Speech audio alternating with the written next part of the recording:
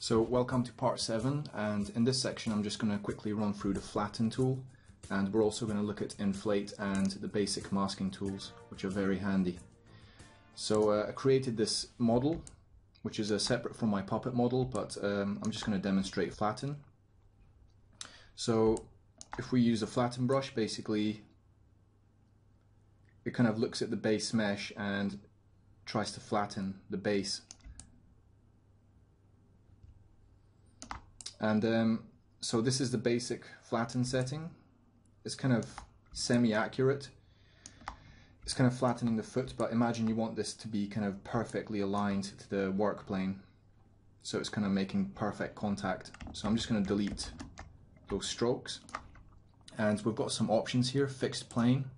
So if I choose work plane, and now try again, it's basically taking that flatten all the way back to the work plane. As you can see, it's perfectly making contact with my grid work plane. And smooth, I believe that just adds some kind of smoothing to the side, just gives maybe a slightly more kind of refined effect, like that. And you can see that's now perfectly touching the floor. So a quite specific brush, but very handy nonetheless. So I'm just going to go back to my puppet model. I'm just going to delete the cylinder. This is as far as I've gotten. So the next brush is pretty simple. It's Inflate. So it basically literally inflates the geometry in all directions. It's kind of omnidirectional. So if I just use it on the eyes here, we can see the eyes kind of bulging out and getting more spherical. And the difference to Amplify is Amplify kind of seems to be more along the normal. As you can see, Amplify seems to kind of exaggerate it in one kind of normal direction, whereas Inflate is omnidirectional, as far as I can tell. So next I'm going to take a look at the masking tools, which are very, very useful. So usually they're located under Sculpt, Mask. You can snap this up here if you want. So I'm just going to click on Mask and draw a kind of mask area. Now my brush is a bit too big, so I'm just going to drop the size.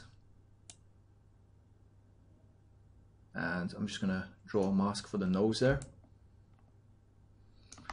And if I now go to, say, the Inflate brush, as you can see, it's inflating everything except for the masked area. So what I can do is, I'm just going to Control Z that, and I can go to Invert Mask. So now when I use the Inflate brush, it's inflating the bit I want it to inflate, the nose. And then you can Clear Mask, get rid of it, and we're left with kind of little nose. Also, when you're drawing a mask, just going to draw something here. If you hold down Control, it subtracts, so that's very handy. The normal mode is just add, like that. And if you hold down Shift, it blurs the mask. So there's a lot of functionality in Control and Shift for most of these brushes. So I'm just going to Clear Mask. The mask options over here, we also have Flood. So if you want to flood the entire model, just click on Flood and it masks the whole thing. And then you could hold down Control and do a kind of subtract operation like this.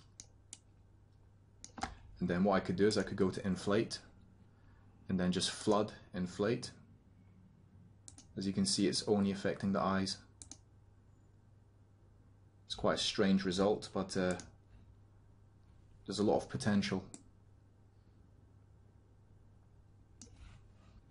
And we've also got Blur, so if I draw a mask, instead of holding down Shift, I can just go here and click Blur, and it does a kind of global blur, like this. So there's a lot of possibilities with masking.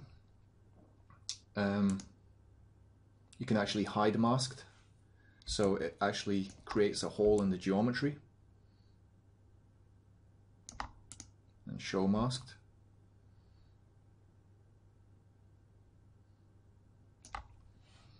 So yeah, the masking tools are very powerful. There's a lot of possibilities, a lot of things you can achieve with them. And that's the end of this tutorial, and I'll see you in part 8. Thanks for watching.